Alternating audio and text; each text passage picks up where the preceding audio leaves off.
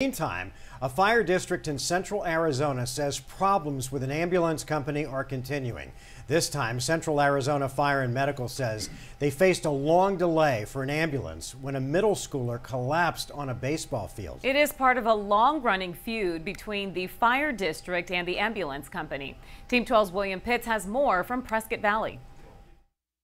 It was a t-ball tournament at Bradshaw Mountain Middle School. A 10-year-old felt sick, then passed out. A witness told 12 News they heard someone yell, "Call 911," and saw someone running across the field carrying the child. Central Arizona Fire and Medical Chief Scott Freitag says his crews called for an ambulance. In Prescott, they're known as Lifeline, but owned by ambulance giant AMR. The ambulance that was coming was delayed. Initially, there was no ambulance available from AMR to respond. Freitag says Lifeline was at level 0. No ambulance is free to take calls.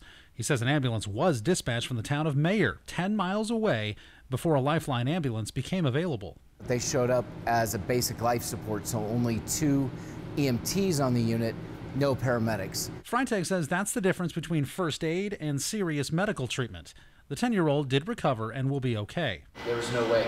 Freitag says he's kept count of how often he says his department has had to handle things themselves. We've transported over 187 patients in our rescues, as well as in alternative response vehicles, whether that's the fire engine, the battalion chief vehicle, the patient's private vehicle. And he says in almost 1,000 calls since last July, Freitag's department provided the only paramedic. AMR's parent company sent a lengthy statement saying Central Arizona Fire is misleading people.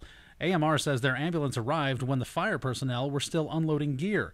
But the statement does say that all 13 ambulances were assigned to other calls at the time, and it says the EMTs on board were able to handle the call at Bradshaw Middle School. It's a long-running fight between Central Arizona Fire and Medical and AMR. Freitag has accused the company of being deficient in its ambulance services in Yavapai County for years. Until Wednesday, AMR was the only ambulance company state certified to operate in the area. The state just approved a second company's application, but Freitag wants to be able to run his own ambulance service too. Our ideal situation is that we also have a license to operate ambulance service in the area, and that we work jointly in a public-private partnership. But he expects an uphill battle and years of appeals to make that happen. In Prescott, William Pitts, 12 News.